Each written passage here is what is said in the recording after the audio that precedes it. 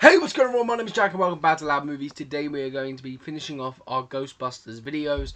Of course, I've done all the 3 reviews for all the Ghostbuster films, and now this is the final, my definitive ranking of the films.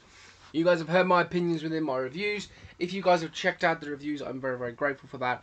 I'm covering loads of old films here, and new films as well.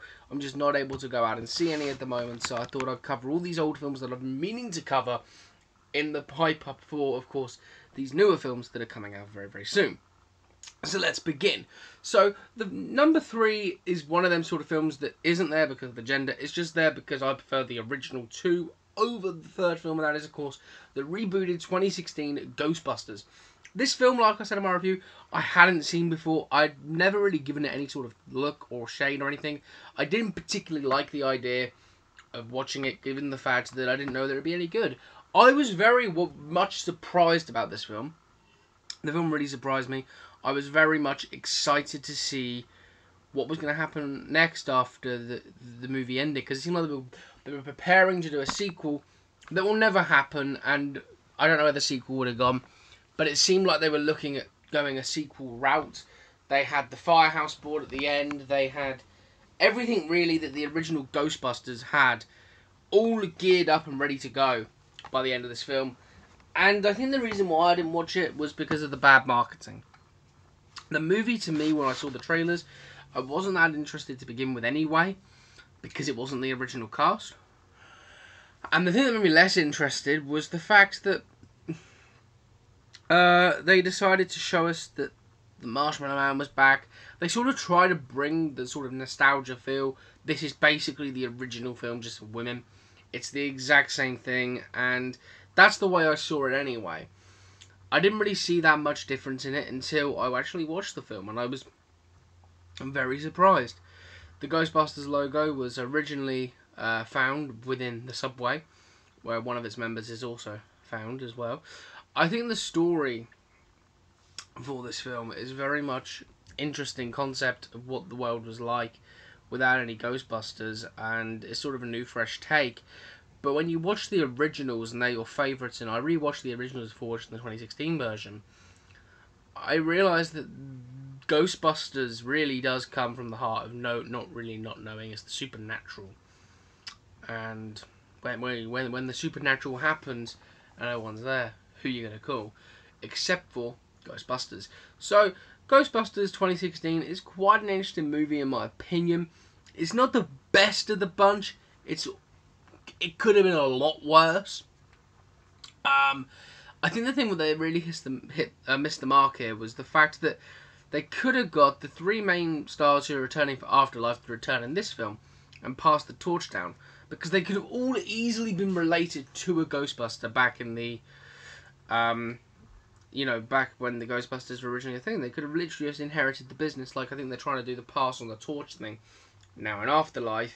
I think they missed the opportunity within the 2016 film, because to me I thought if they did the passing of the torch in this film would have been insane. Like, if they'd have had Dan Aykroyd, Bill Murray, Ernie, I think his name's Ernie Winston, I can't remember the original name, one of the Ghostbusters, and of course Harold Ramis would have been a part of the film, but I think the film, if they did the passing of the torch to their grandkids or the generation below them, or the next generation, such and such.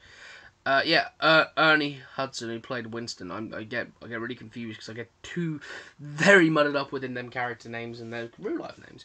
But if they did Dan Aykroyd, Bill Murray, and Ernie Hudson coming in for the final battle within the trailer, the film would have been a big success, and they would have done the passing of the torch. And that way you can still reboot Ghostbusters, but keep some originality in there. I think that was the thing that Sony have now learned from this, is that we needed to give people that Ghostbusters feel to it, and that's what they're doing with Afterlife. I think Afterlife will end the Ghostbusters series for the original cast, but reboot it for the new. And I mean, I've been doing a lot of Hellbent videos. I've done one Hellbent video already here on the channel. And that video, to me, I want to make another one eventually at some point. I just need to find more information about it. I know that Will Smith was going to be cast in the role. I think there's like another 10 minutes worth of news that I found on YouTube that I could put into a video. But the thing is, I've done my Hellbent video. I would like to do a sequel to that video, but if I don't, it doesn't happen. But this film could have been a really good movie if they'd have gone with the three Ghostbusters turning up at the end, and them all being revealed as their uncles or their fathers or their grandfathers or something like that. It'd be a nice passing the torch moment. And it only actually need to happen within the final frames of the film. Of course, Dan Aykroyd reckoned there would have been a sequel if the budget was, if they weren't spending stupid amounts of money on stupid things they didn't need to do, which might be proven. But at the end of the day, it happened. It's happened now. We can move on from that because we have Ghostbusters Afterlife coming out soon. But of course, in number 2, it has to be the original Ghostbusters movie, the thing that kickstarted it. This film is like very, very slightly less of number 1. Like, it is a fraction away from it. The reason this film isn't at number 2 is because it built the premise of New York, and it does this sort of amazing story, and it shows us the Ghostbusters for the first time, and it's the origin story of how they all became friends and how they all became sort of these Ghostbusters. But the thing this film does that I find very intriguing as a viewer, I find it very fun to talk about quite a bit, is the fact that the first time you see the XO1, the first time you see in the firehouse, the first time you see pretty much everything within the Ghostbusters movies, you sort of feel it's unique, it's great. The only issue I have with this film, there's only one, is that this film, it took a while to get to the Ghostbusting, but the thing with this film, and this isn't really an issue. It's an origin story, but the film sort of does this thing where the Ghostbusters are hated a lot throughout it, and it's just a theme within the Ghostbuster films where they're just hated. And I think after the first couple of sightings of ghosts, they shouldn't have been as hated as they were. And in the end, of course, they save Manhattan, and the film sort of ends there. They save Manhattan, and the Ghostbusters are heroes.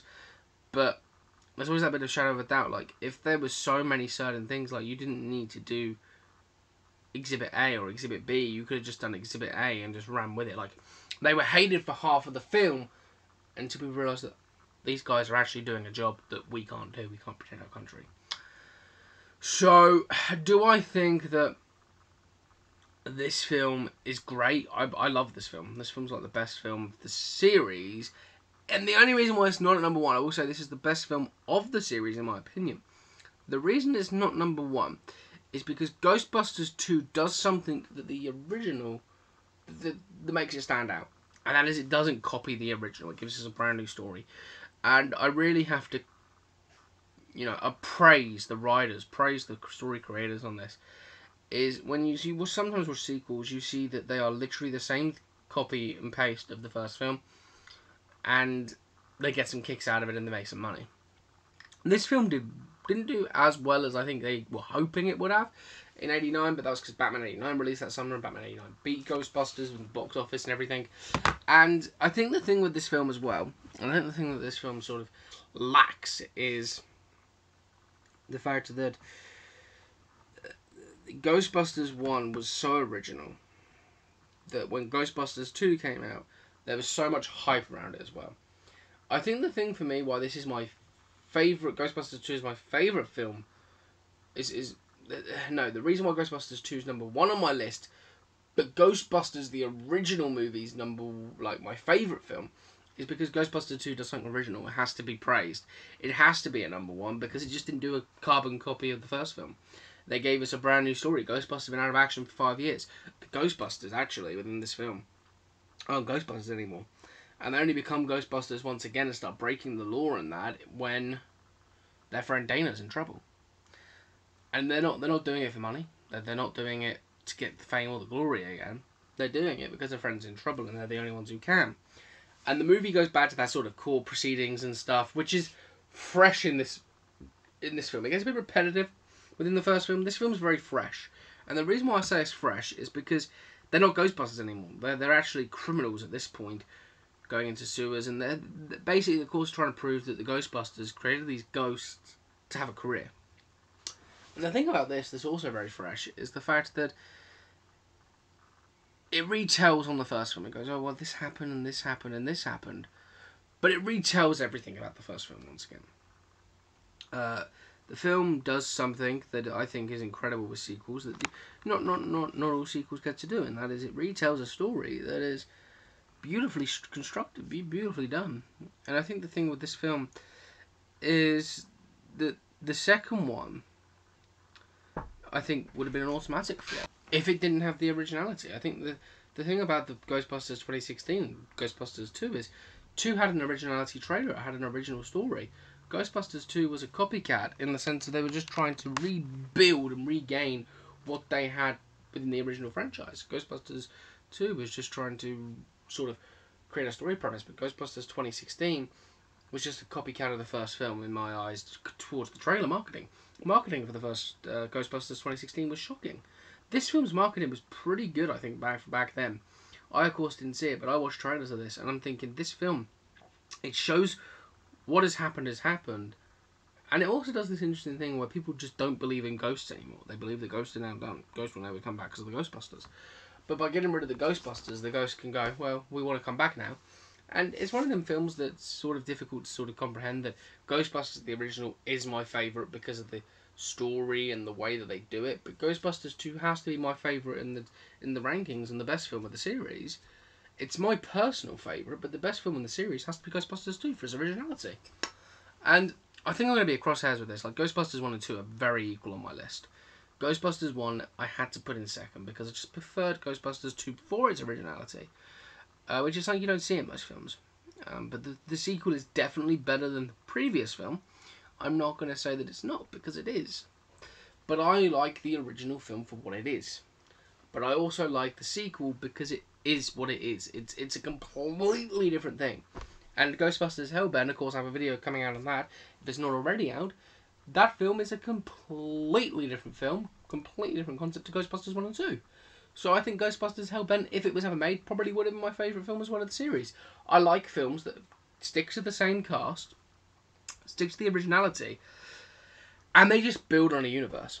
That's why I like the Dark Knight Trilogy, because it just builds upon a universe. Dark Knight Rises isn't as good, but you get what I'm saying. Like, as long as the movie builds on it and it doesn't copy it, it'll always be higher on my list. So I think what I'm trying to say is, if you go for a copycat remake like Ghostbusters 2016, try to do with the trailers, it's going to fail. Ghostbusters 2 succeeded in my eyes way better than Ghostbusters 1 because it wasn't the copycat project. It was a completely different story. But with that being said, I shall see you all in the next one. Goodbye for now.